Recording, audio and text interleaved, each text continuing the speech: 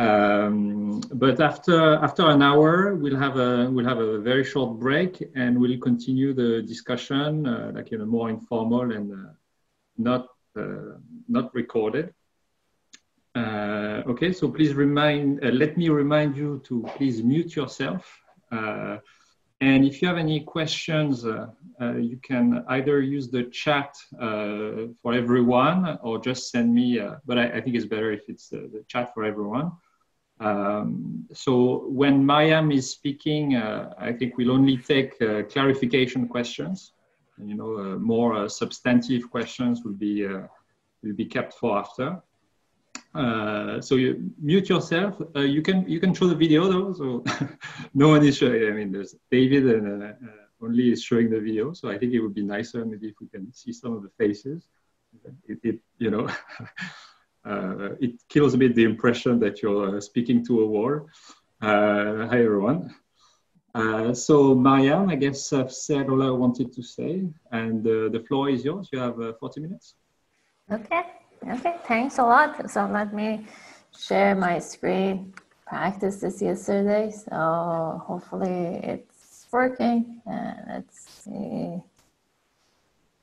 Make it full screen. So can everyone see my screen now? Okay, great.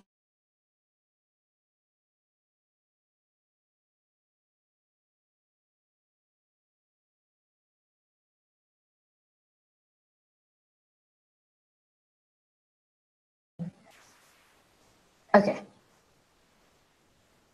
Everything's fine. Okay. Okay, let me start. Thanks a lot for inviting me. It would have been better if it was in Toulouse. I love dessert. But it's great to be able to present my work. So today what I'm going to be doing is talking about optimal rating system on platforms, and I'm going to do this, try to do this impossible task of presenting 3 papers in 40 minutes. We'll see how it goes. So this presentation would be based on 3 papers. The first one is an empirical work with Xian Kui, Giancarlo Spaniolo, and Steve Tedeles. So this is about, it's an empirical work where I'm looking at what's the impact of certification and what happens when you change the certification threshold on different parts of the market. So I'm going to present only the results of this paper. I'm not going to go through the details. And then the second paper, which I'm going to be spending most of my time, is about optimal quality rating. So in that paper, we're going to be looking at more theoretically what would be optimal when you're designing a reputation system and a rating system. And if I have time, I'm going to go present some results from a third paper. So the difference between the second and the third is that the second one, we are only looking at adverse selection, and we are assuming that the quality of the sellers are fixed. But in the third one, we allow for moral hazard. So I will be just presenting you some of the results to see how the results are different when you have to think about moral hazard as well as adverse selection. Okay, so let me get into the presentation. So I guess the audience here all know that asymmetric information is can be very tricky, and information design can help when we have markets with asymmetric information. And there are many examples, especially on platforms and two-sided markets.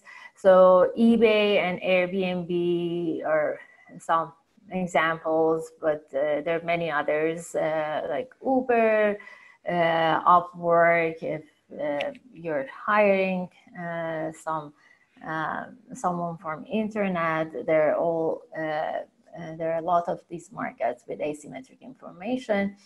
And, but this is not just a new thing. It has been around for a long time. Ecole papers was quite a long time ago. And you have this problem in credit ratings for consumers and corporate debt markets. Also, you have the certification of doctors and restaurants. The common features for these markets is that you have adverse selection as well as moral hazard. And the intermediary, so here you have an intermediary who usually observes more information than one side of the market. So they have a bit more information and they want to decide what to transmit to the other side. So what I'm going to be answering in these papers these are some of the main questions. One is that, is there a thing as too much information? Why not just intermediary transmit all the information to the other side and let them decide? Is there a thing that the other side actually prefers to not see some information? Is there some benefits of hiding some information? And then the question of optimal design comes into play. The second question is, are both sides of the market value the information the same way? So if, for example, on eBay, you have buyers and sellers, are sellers better off sometimes at hiding where buyers prefer to see the information, or vice versa? And the same goes true for the other kind of markets. And another question which we answer actually mostly in the first paper is to see how reputation mechanism, information system impacts incumbents and entrants differently.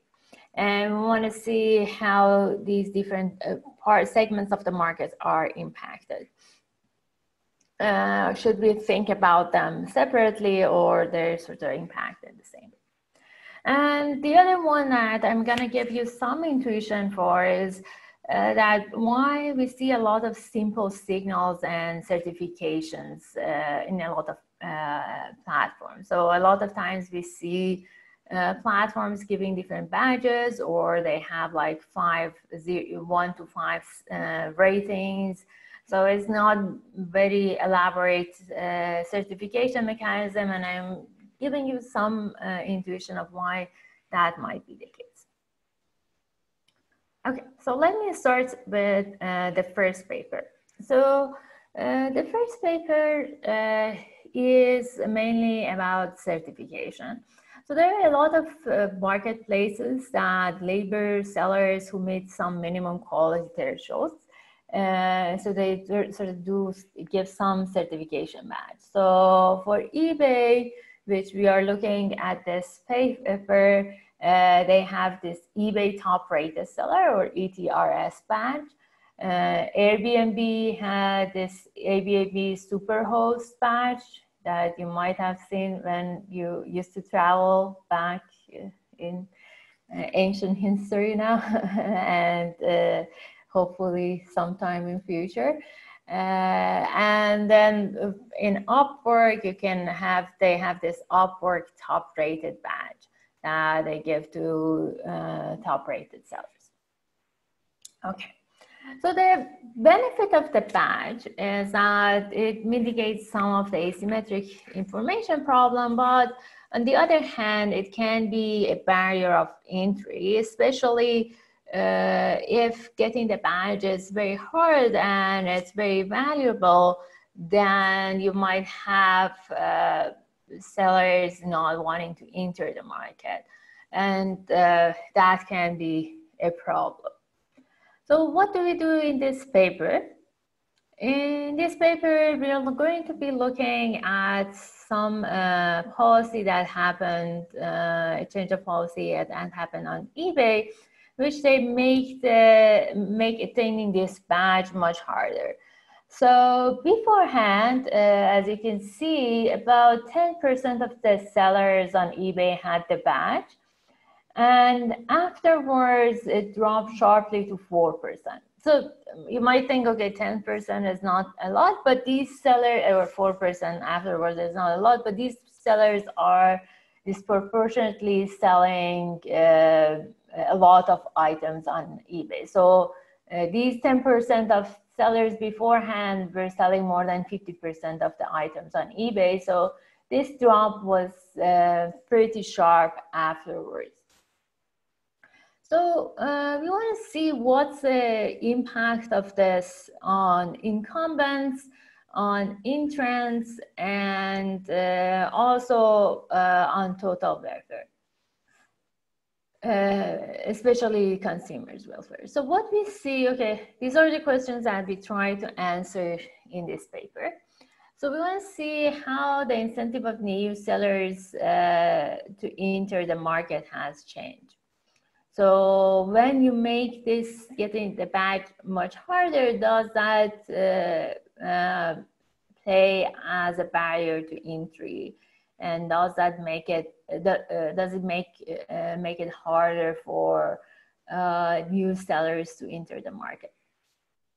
So what we see is actually it really depends on the quality of the seller. So there is the effect is heterogeneous in quality of the seller. So sellers who which have very high quality actually have now more incentive to enter.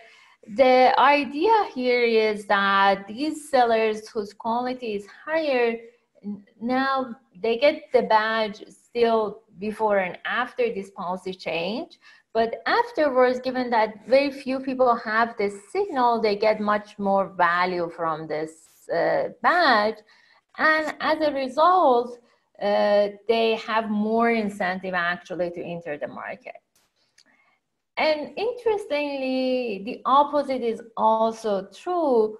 And we see a little bit, not as a strong evidence, but a little bit of evidence of some improvement in incentive on the lower end of the qualities as well. So this is now the case that these very low quality sellers are now pulled with better sellers. So they have we had these, let me go back to these pictures. We have these sellers who lost their badge, that were badged before, that are not badged anymore. So now the sellers who were not badged beforehand are pulled with these sellers who are sort of middle quality, high end of quality, and they can be better off. And this has increased their incentive to enter the market. And also we see a bit of disincentive for the sellers in the middle range of quality, because these guys had higher incentive and higher probability of getting the badge before, but now they don't, and so they're not going to be entering as much. And we want to see if we can see the same kind of impact for the incumbents about who are like on the exit side. And actually what we see is the mirror effect here. And we see less exit from the two tails of the distribution. So for the higher quality guys who exit less often, and we see more exit from the middle. So just exact opposite of what we see above. So we see a lot of actions happening on the selection part here. So for both sellers entering into the market and sellers exiting the market. And want to see what kind of impact we see on the quality. So like if people start to improve their quality, as now getting the badge is more valuable, and there are fewer people who are getting the badge, but we don't see a lot of impact. We see some, but the impact is not a lot. So what we see is that the sellers who were very close to getting the badge, but they were just below the threshold to get the badge, they sort of some of them push their quality a bit higher to get the badge. But we don't see a lot of actions in other parts of the quality spectrum. So one thing, for example, that I expected was to see some more actions on the higher end, but we didn't see a lot of impact there. And for the welfare implications, we see some improvement for buyers on average, but about 2–3%. Okay, so I think I'm going a bit too slow to make sure that I can get to the second paper. I have enough time for the second paper.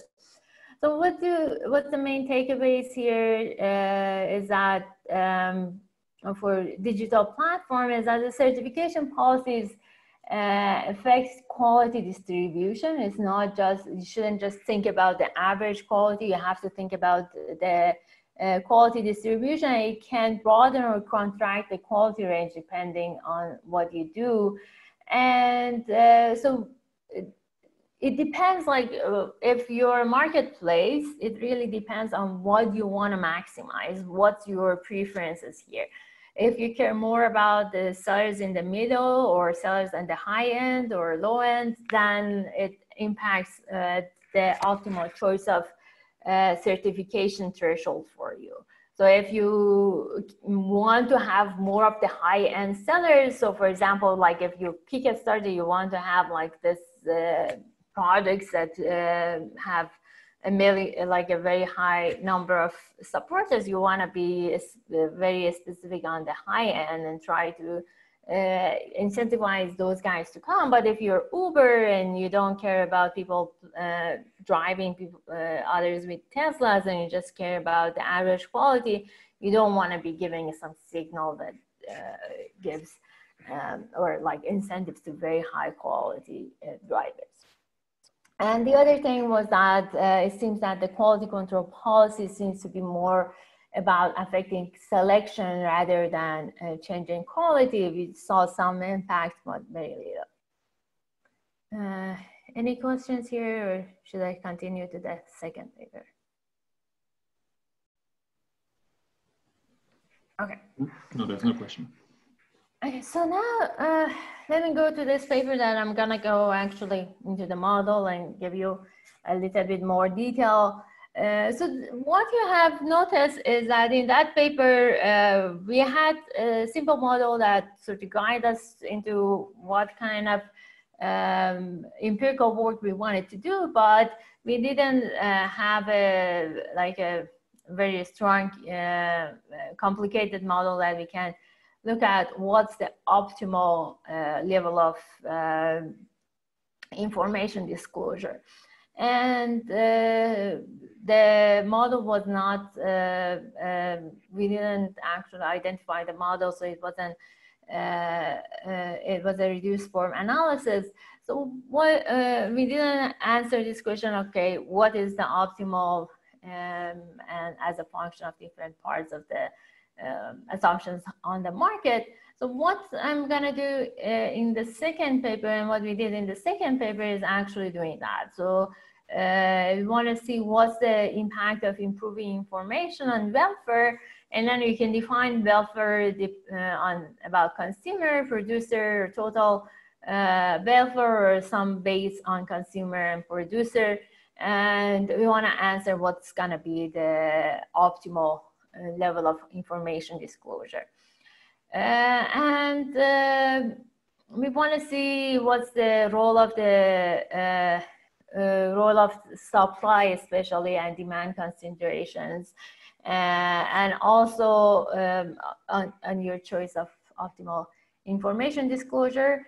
And also I'm gonna go over some results about what happens when you want to give 4 or 5 signals and what would be the optimal. So for example, if you're just giving one signal, so if you're certifying a set of sellers, so like just these badges that we just talked about, what would be the optimal thresholds put, and how much of the gap in the total welfare you can cause by just including 1, 2, 3 signals.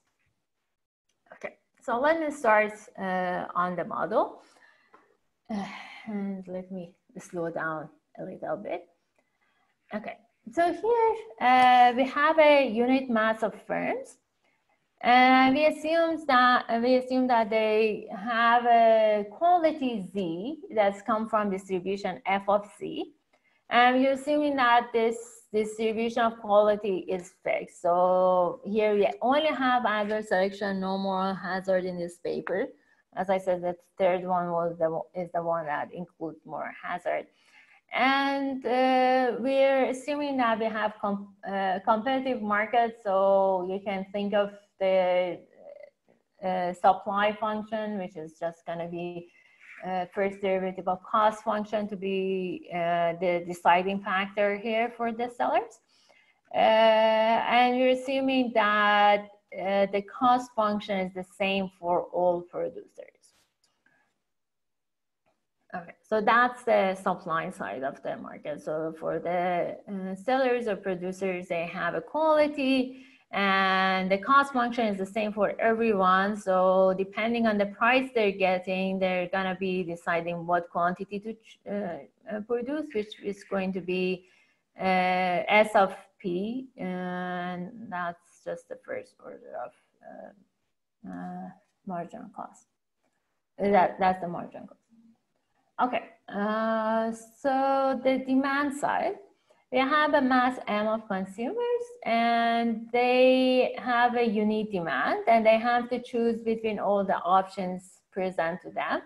And the utility they have is gonna be Z plus theta minus P. So this theta is gonna come from a distribution psi of theta. So that's the type of the buyer, so that determines the demand function. And so Z, you can see, come as the quality of the item they're getting, or the expected quality of the item they think they're getting, depending on the signal they see. And then they have to pay a price of P. So that will be subtracted from their utility. And we are assuming that outside good is normalized to 0. So, so this is just a fancy way of saying that they have a demand function. So for example, if quality Z is 0, this is gonna be their demand function. And if they know the average quality of a group is ZL, this will shift the demand function for them up. And if, for example, you have two groups, so for example, you're certifying a group, one group and not the other, and the group that are certified have the average quality of ZH, they will have the red, the upper demand function, and the others, the low guys will have the lower blue demand function. So one thing to note here is that in equilibrium, these buyers should be indifferent between the choices. So if you have different sellers with different qualities selling at different prices, the Z minus P for everyone should be the same. And the way that we have, given that the way that we have modeled this, they sort of actually, the value of this additional Z would be all consumed in P. So it is not going to be a big factor for the consumers, but it will be important for the whole market. So here we want to talk about the optimal information disclosure. Okay, so what do we have here? So we have that buyers share a common buyer. So let's say they all know the average quality of the sellers. And here we wanted, as a planner, the planner has to choose what information to disclose. Let's assume that the planner knows F. F was the distribution of quality of the seller. So it can be becoming a function of that, but for simplicity, just assume the planner knows all the information. They know exactly the type of the seller. And then they have to decide what information to reveal.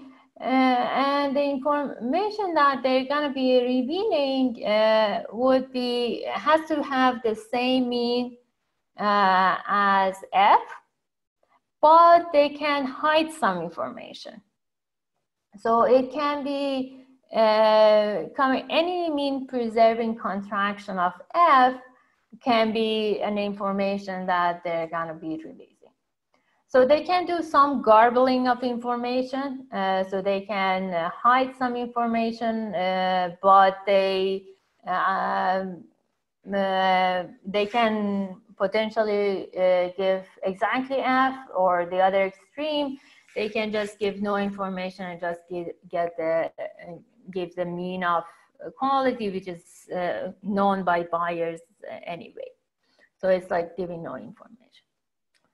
Okay, so what's the problem that they're going to be solving? If so, they're going to be choosing a G from this script G set.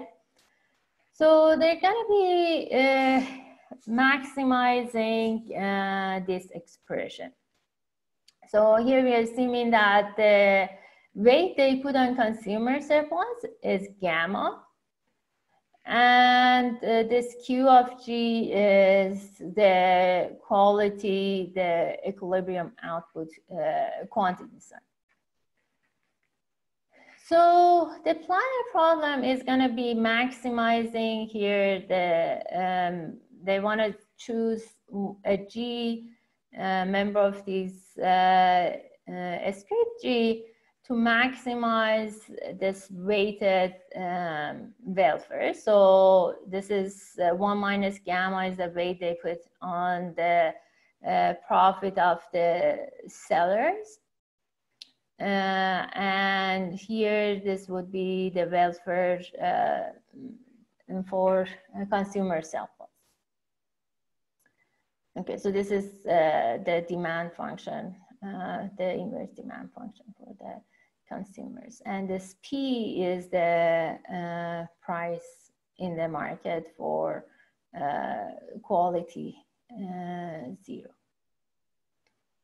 Okay, so let me stop here, see if there is any questions, or can I continue? So what do the buyers know? So the buyers see this signal G, and let's assume that beforehand they only know the average, which is also in G, so they don't know anything else. But we have some extensions where they have some prior information, but we need to have that to be common prior. Everyone share that information. It will be sort of similar. But there's something I probably misunderstood. I thought that so when you introduce heterogeneity among sellers, so the buyers observe a seller's type when no. So the buyers only see this signal of the seller. So this G can be badging some sellers. This G can be telling you, okay, 1 star, 2 star, 3 star, 4 star, or it can be exactly the quality of the seller. So it depends on what the planner is going to disclose. So what I had here was, okay, this Z for the utility that I had here was what was the expected quality that buyers were observing. So it is a function of Q, so it can be the same for everyone if there is only one signal. I mean, if there's no signal and they say, okay, it's just average quality. So it depends on the signal, the G signal that is transmitted. Okay. Okay, so any other questions? No. Okay, so here, before I go to the result, let me give you some intuition here what happens in this market. So here, when, for example, you only care about the consumers, so here you want to maximize only this part. What happens is that you have these two different effects of giving more information about the sellers. One is that as you give more information about the sellers, you're gonna be making more dispersions on the prices in the market. So if, for example, if you don't give any information, there is only one price in the market, and every seller in the market is getting that price. What does that mean? It means that all the sellers in the market are gonna be producing the same level. So high quality sellers and low quality sellers are producing exactly the same level. Okay, so when that happens, so you have the same level of quantity for each seller, but high quality and low quality sellers. So you have a lot of mixing of qualities. So this can be bad for the buyers because the average quality of the items on the market is going down. But what happens actually here is that given that the buyers are paying that extra value on quality, that might not be actually that important. What is more important for the buyers is going to be the coming from this quantity in the market. So when you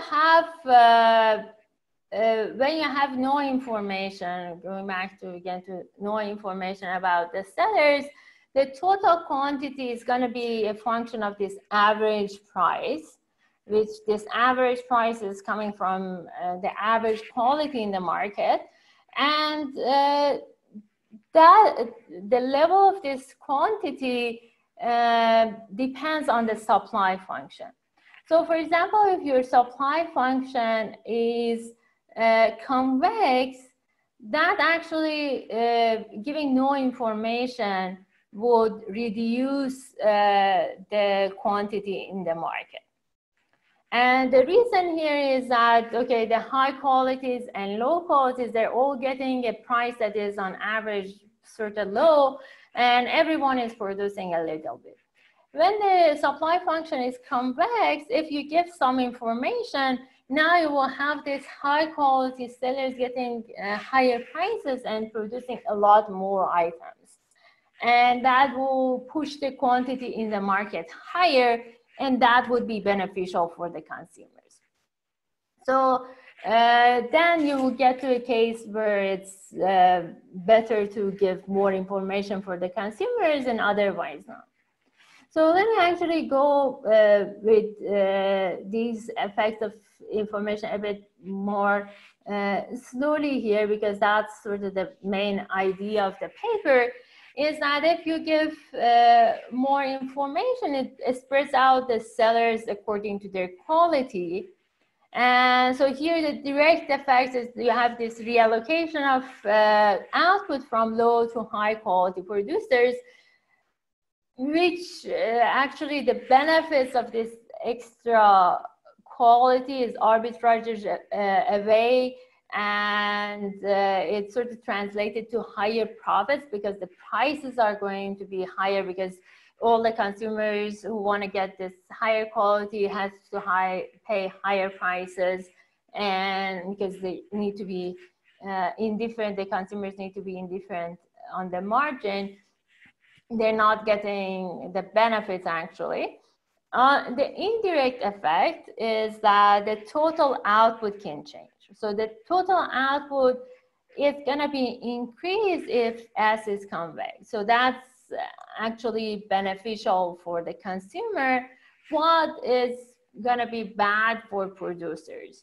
And it's bad for the producers because it will decrease the price as a function of Q. So that if you look at the price as a function of Q, when you have no quality, so for quality 0, that's going to be going lower, and it sort of pushes the prices down for the for the sellers, and it's bad for the sellers but good for the consumer. So here the indirect effect is sort of goes in two opposite effects for the consumers versus producers, and as a result, we get some mixing of the result.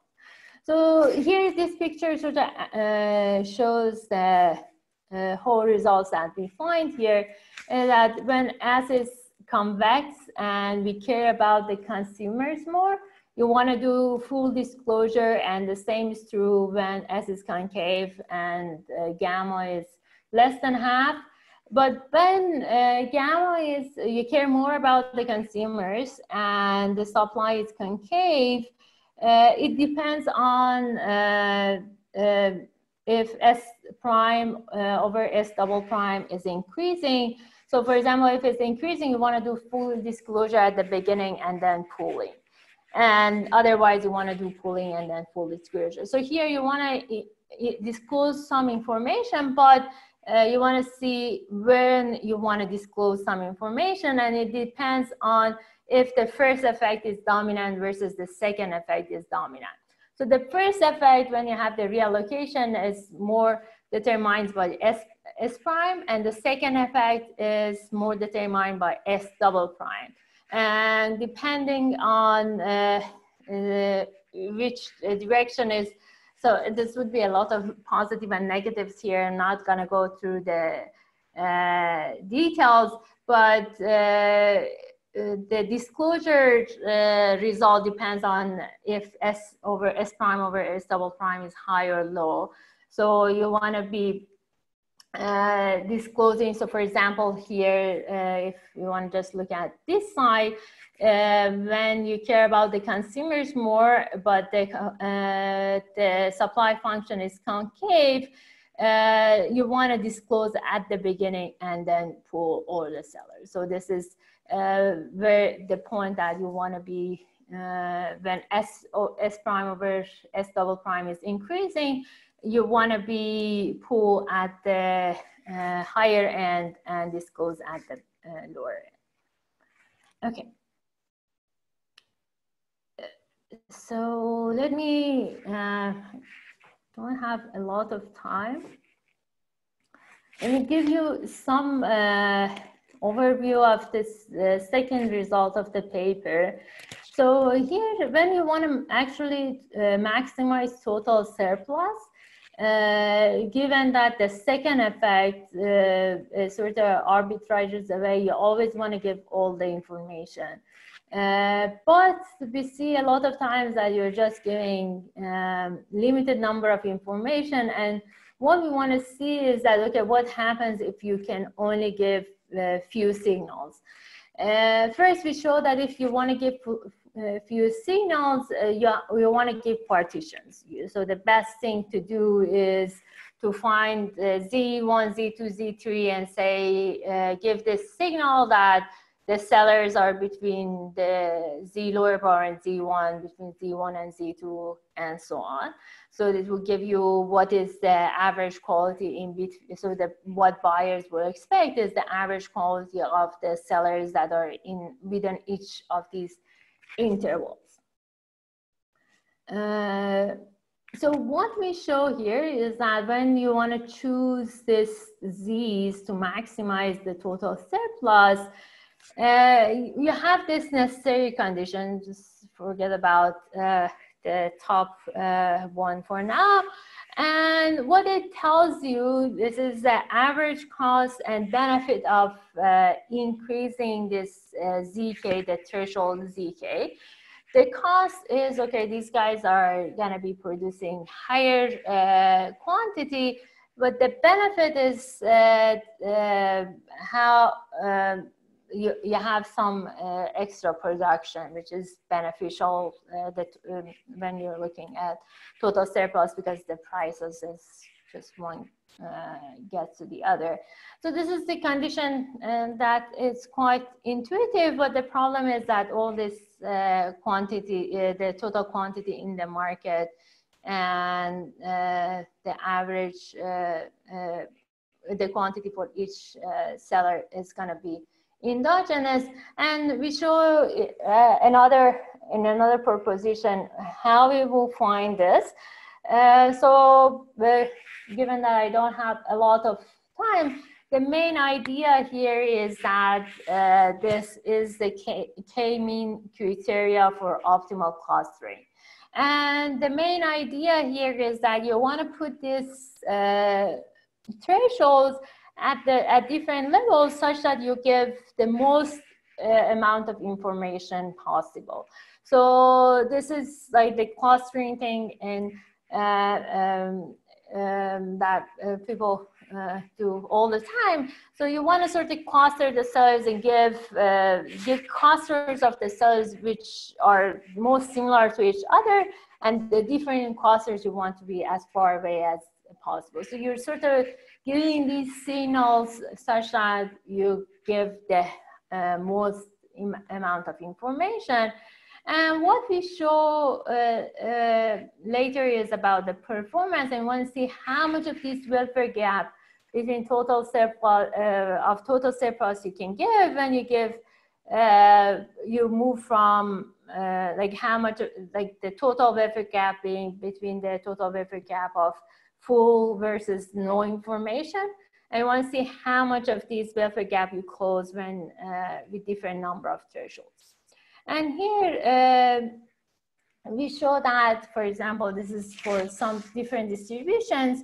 You can see with only one, so when you only have two groups, so one signal, so like certification, with even just one, you can get quite a bit of this gap caused with just one signal. And when you get to the 5 signals, so it would be like 1 to 5 star, you get to very like more than like 90% and above. And one thing to note here is this is the number of sellers who are gonna be badged, and you can see that this number of sellers can be actually quite low. So it can be 5%, 9%, 20%. So this is the share of the sellers who are gonna be badged, the rate of them. And so just having one threshold, so it can be quite selected. So I think this is a very cool result because it sort of tells you that, okay, in this model, we didn't have any cost for acquiring information or for the buyers who are seeing these signals, trying to understand what the signal means. So we don't have any of those costs in the model. But if you include any of them, then it might be actually optimal to just give 1 or 2 signals, because you can see that you can get quite far by just giving 1 signal. So it can be sort of give you some intuition why you have this very often in a lot of marketplaces, you give just very limited number of signals about the sellers.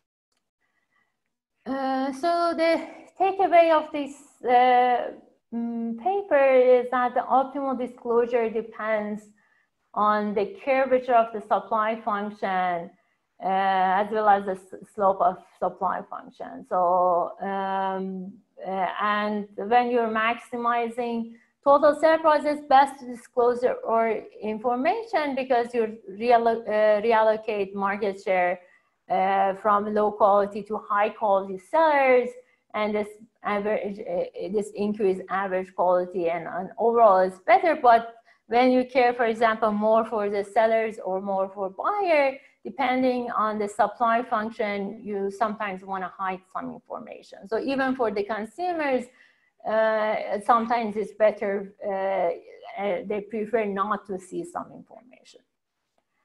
And we show that there is for the linear supply case, there is a simple solution when you want to give only limited number of signals. So this is the K-mean clustering technique actually, and it's very easy to find. And the gains from giving this signals decreases fast in the number of thresholds. So when you have more, like with only 1, you get about 50%, and with 5, you get close to 90% most of the times. Any questions? Thank you, Maryam. Now the floor is open for questions. So if any of you has any questions, I guess you can put it in the chat, and I'll give you the mic. So I have a couple. Regarding this first bullet point on the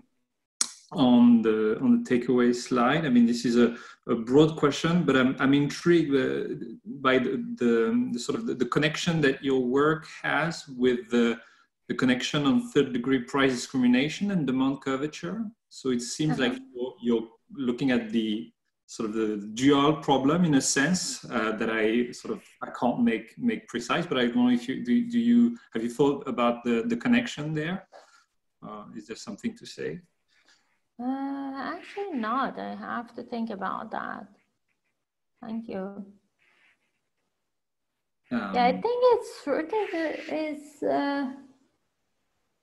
yeah, I guess it is sort of similar, because like with third-degree price discrimination, you're sort of thinking about the buyer side, right? And you're doing sort of similar actions here, right? So you're deciding how to group buyers. So it's sort of similar to this one, exactly. Yeah.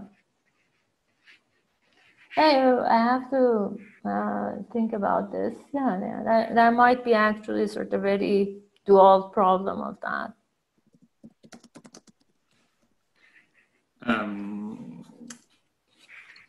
Okay, so also another point that I had is that so when you discuss, you know, this simple solution for the supply case, the linear supply case, sorry, you assume that basically the platform can really, and I mean that this is the assumption of your work, that the platform can sort of partition the signals whatever way it wants.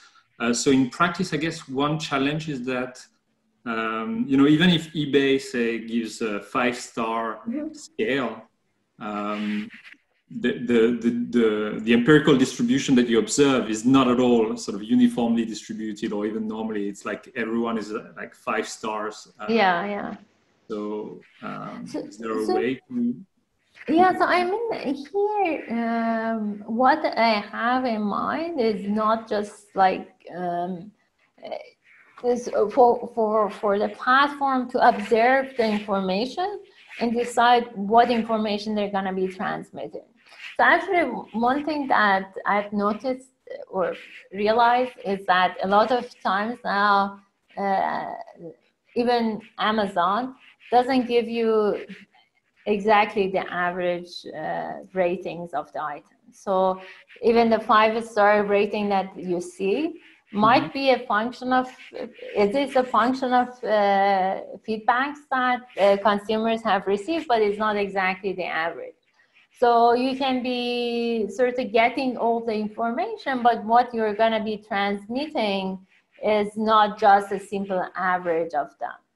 It can be, okay, I'm going to give 4 and above to just 10% of the sellers based on these criteria and so on. So it's not just transmitting the information that you get. So one thing actually in all of these papers at the moment, this is something for future research, is that for now, I have assumed that the platform exactly sees the information about the quality of the sellers, and but it needs one other feedback level, which is not modeled yet, and that's the part that you see some signal from the buyers, and then how to translate that to the quality of the sellers. So that layer of it is actually missing in all this research at the moment. So this dynamic part of actually how to get the information, how to solicit this quality information is actually missing here. Okay. So does anyone else have a question? So I'm not seeing anything on the chat. So I don't know if my chat is not working or if... I was very clear. Yes. Alex, let me try a couple of questions. This is Bruno Julien speaking. Do you hear me first? Yeah, we hear you. Yeah. I have a poor microphone. No, I had a question about to link the first part and the second part, because the first part was a lot about exit and entry of sellers, and the second part is really on intensive margin, but there is no extensive margin. So what would happen if you, let's say, introduce fixed cost in the second part, an imperfect signal or something like that? Yeah, so we have some extensions for that in this paper as well. So it actually makes it, so when we get there, we have to make some further assumptions about supply, and we have this linear supply, but the results are, okay, let me think about that. So when we have entry into the market, so here we are assuming that for all the sellers, they're in the market here and there is no entry. But when you do have entry margin, let's see, well,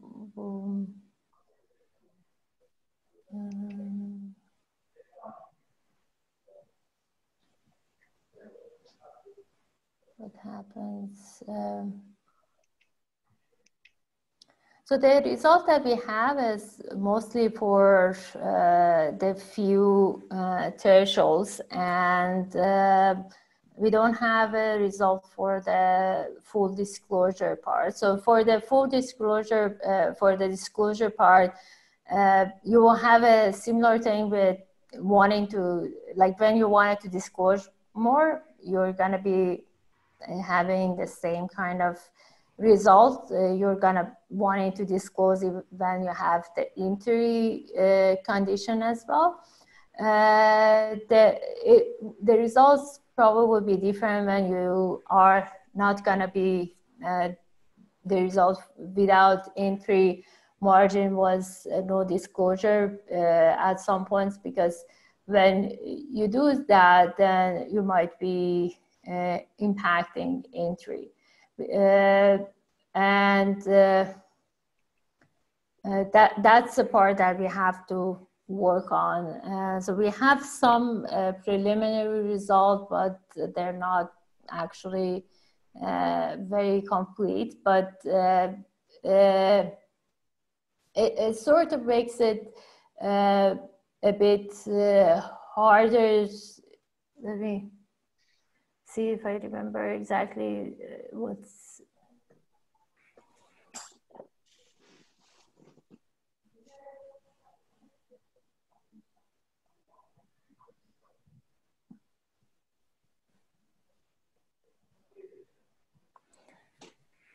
Okay, so here the point is, like, when you have entry as well as sellers producing, when you give, for example, if you give no information, that will make the average quality a bit higher, average price a bit higher for lower quality sellers. So it will sort of give this lower quality sellers entering the market in higher rates and increasing your total quantity in the market.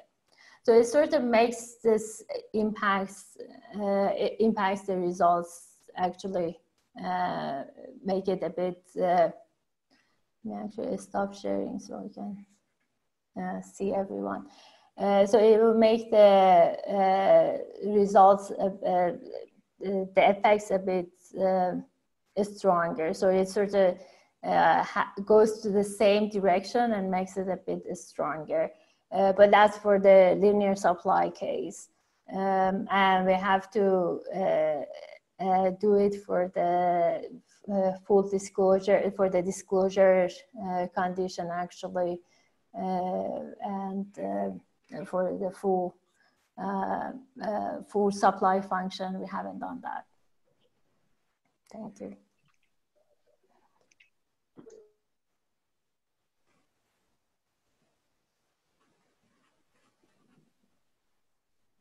Anyone else?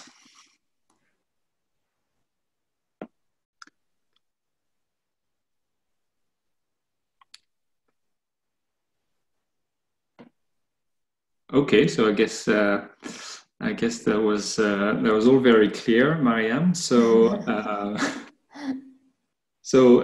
thanks a lot. We will have another seminar in 2 weeks' time. This time it will be Andre Fratkin.